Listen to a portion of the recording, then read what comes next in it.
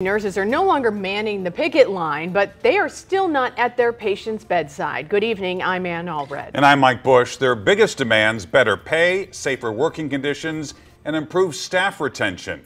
5 on your side's Diamond Palmer is live outside the hospital in Midtown, where a 24-hour walkout continues. Diamond.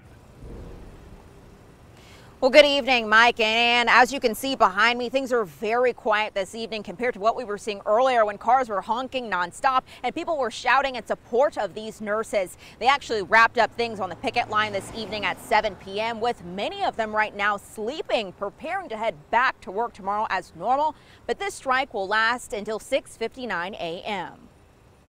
Nurses at their breaking point, demanding safer working conditions, better retention, and a fair contract. Apparently it's not fair because they're out here. Mavis Thompson, the city's license collector, one of many showing support Monday. How's everybody doing? St. Louis Board of Aldermen President Megan Green also showing her support. The National Nurses Organizing Committee and National Nurses United are the ones representing these nurses on the picket lines and conducting this strike.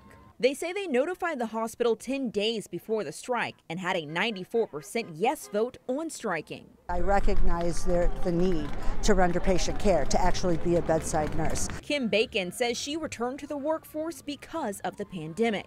I want to be part of the solution, not part of the problem. Sarah DeWilde, a nurse of 10 years, is on the negotiating board. She says the problem goes back beyond this year's failed contract negotiations. Nurses have been without a raise since 2022. The union and SSM Health have been in negotiations since May, and nurses without a contract for almost just as long. And so now 3 months later without a contract, an expired contract, we're here. SSM Health released a statement in part saying since August 29th, the National Nurses Organizing Committee has declined to respond or counter our proposals on key wage issues. Negotiations can only make progress when both sides are motivated and engaged. City leaders like Thompson say the demands nurses want are simple. Shorter hours, more people to take care of the sick patients that are here in the hospital.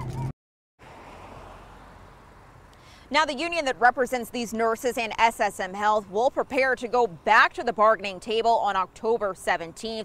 And the nurses tell me if their demands are not met, that's when they will plan for another 24 hours of action.